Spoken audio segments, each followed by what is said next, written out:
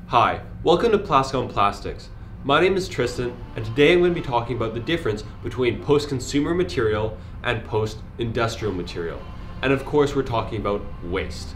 Now, what is PCR, post-consumer recyclables, or post-consumer waste? Well, this is the waste that is being thrown out into our blue recycled containers. So anything you recycle at home is considered PCR.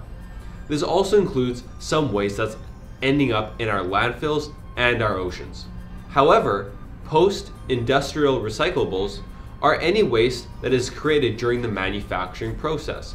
This may include little pieces of plastic that aren't used during the final product, or perhaps shards of material that is thrown off by machines after the manufacturing process. A lot of injection molders use 100% recycled materials in their products. However, this 100% recyclable waste may be coming straight from industry. Therefore, it's a lot cleaner and easier to work with. At Plascon Plastics, we can do both. In fact, most of our systems here at Plascon Plastics are operating on closed loop solutions.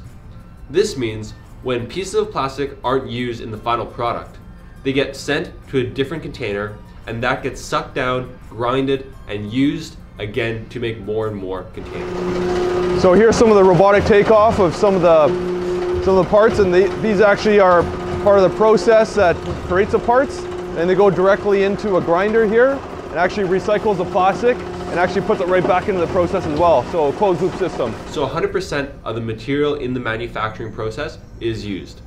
Additionally, we use PCR. We have the technology to use old carpets, old tires, blue box recyclables, to take all of these different types of materials, whether it be dirty, clean, in the ocean, or straight from the recycling plant, and we can use this to make new materials. So what are the benefits of this?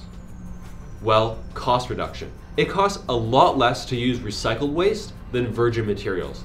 And because we can use so many different kinds of recycled waste, we can keep costs of our products very, very minimal compared to our competitors.